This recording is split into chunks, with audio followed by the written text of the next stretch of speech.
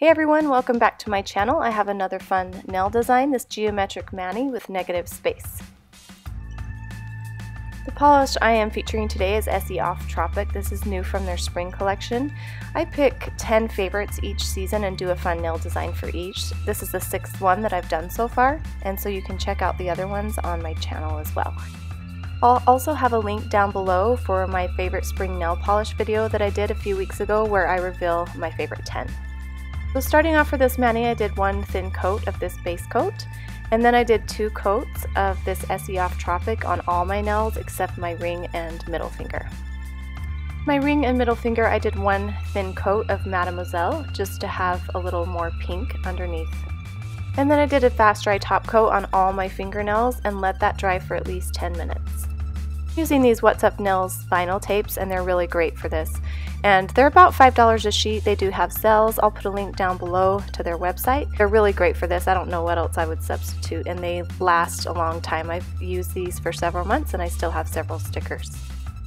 I'm starting off using the skinny chevron, and I just want kind of an arrow on the side of my nail. So once I get that placed where I want it, I'm going to come in with the next one and leave a little space in between, and you can pull on the ends of these to get them exactly where you want them, and then once you have them in place, just press down and make sure they're completely sealed to your nail.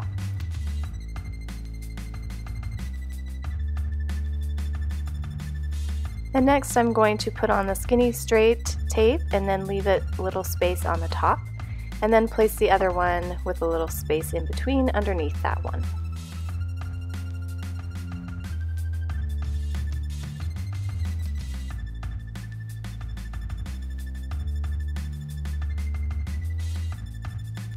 Then I'm going to come back in with this green and paint on my first layer. I did 2 coats on all my other nails, so I do want to do 2 coats on this so the color matches the other ones.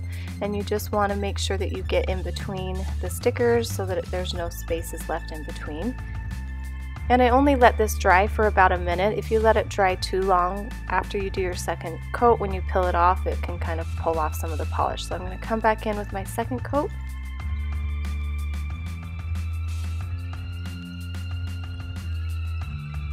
And when I'm finished with my second coat, you want to go ahead and take those right off. And it can get a little messy when you try to get in all the crevices, so come back with a brush and some acetone and clean it up and shape up the bottom. Now I do this right after I do it because this polish does tend to stain a little bit.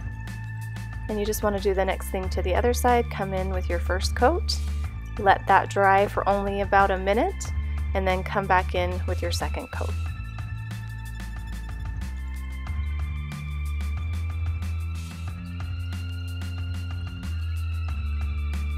And then once again, immediately pulling those stickers off.